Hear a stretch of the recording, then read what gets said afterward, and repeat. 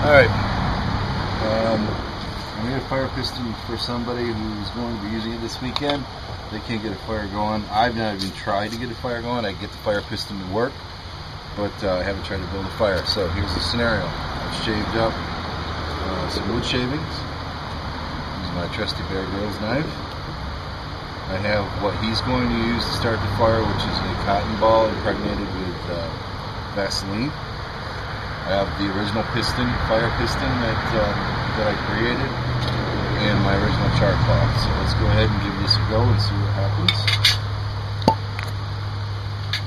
A little piece of char cloth in there. I got much more fine tinder in my bird's nest. We're going to give that a try. It doesn't have to work the first time, it just has to work. So here we go. Oh, that didn't work at all.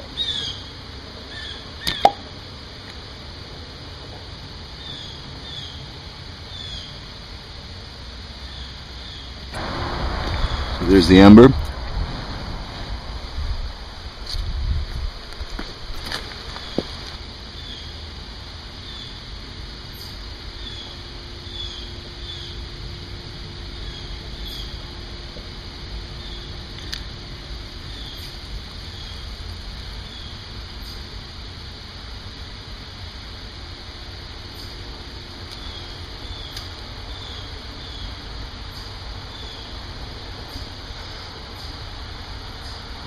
Goodness.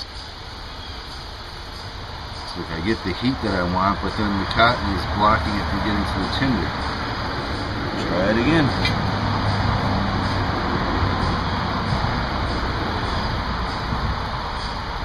It's really hot. It's smoking like crazy. I'm sure you can see that.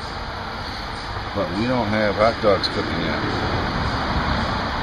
So we're going to try it one more time.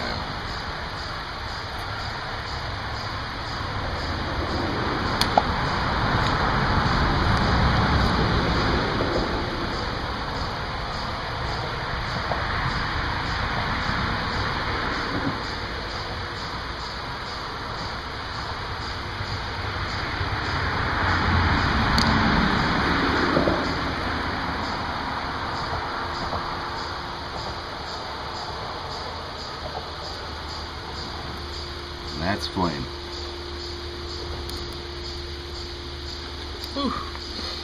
Alright, so I spread the cotton ball out. I didn't actually put the tinder on the cotton ball. I had it around it so the cotton was there to provide heat.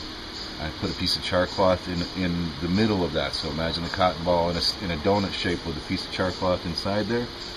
And then inside that I had, inside that I had piece of char cloth. That's where I put the ember. Rolled that up so that all the heat was being captured by the tinder. There you have it. So it might not have happened on the first try, but it's doable.